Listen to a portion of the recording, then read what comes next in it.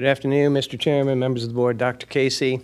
Really pleased to be here today to present to you an overview of two upcoming construction projects, the combined Beulah Recreation Center and Administrative Headquarters, which will be on the consent agenda this evening, and the new vehicle fueling site at CTC Hull, which will be under new business this evening. Next slide, Dave. Oh, you're good.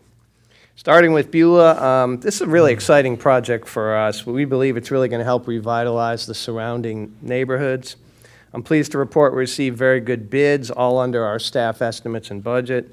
Work on the facility will commence later this summer and will take approximately 18 months to complete. The park project will start in fiscal year 23, so it'll start a year later at that site.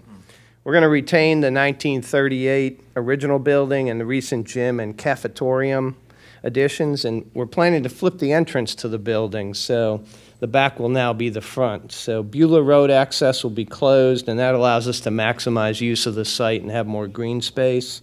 The main entrance will be off Hopkins, and there'll be a secondary entrance off of Brookshire Drive, which you see to the right. We're going to remove two octagonal structures or pods that are there and a rear classroom module, which are in lesser condition or rougher condition than the piece we're going to save and renovate. Next slide, Dave. Here you can see the overall floor plan for the facility. The rec center is on the left, offices on the right. The gym's going to be striped for basketball, pickleball, volleyball, indoor soccer, etc. All new energy-efficient building systems are planned, as well as durable, low-maintenance finishes and materials.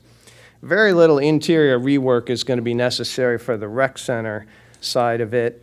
We will be able to serve large groups in the multi-purpose room, and there are dedicated spaces for therapeutic recreation, arts and crafts. There's a small stage there where we can have drama and music productions. The office configurations will take a little bit more time, but ultimately they're going to allow us to reallocate or relocate 43 staff that are currently at the Old Chester Library and some other locations to that area. And I think Parks and Rec staff is really excited to be embedded in the community. That's the kind of thing they really enjoy. Next slide, please. The centerpiece of the neighborhood park, which is on that site, will be the first lighted cricket grounds in the county. This space has long been used for that purpose. Many people don't know that, but it gets a lot of use from the cricket group. But now it's going to be designed and constructed to better meet their needs. Really, before it was just an open field that was big enough for cricket, which takes quite a bit of space.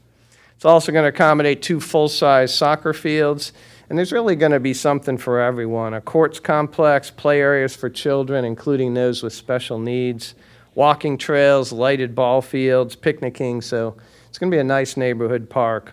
And all that will complement the rec center for after-school and summer camps that we'll run there. Again, this is an exciting project. It really benefits the neighborhood, the citizens who will use it, and our staff is excited to be there, so it's kind of a win-win.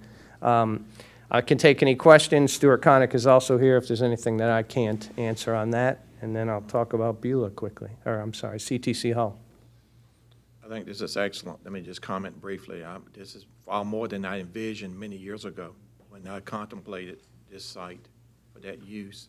And so this is really a wonderful addition for the community and for the county in itself, and more importantly for seniors and youth, which will be a great addition to that programming. And so this is a wonderful project. I'm just so pleased to see it come to fruition in 2022.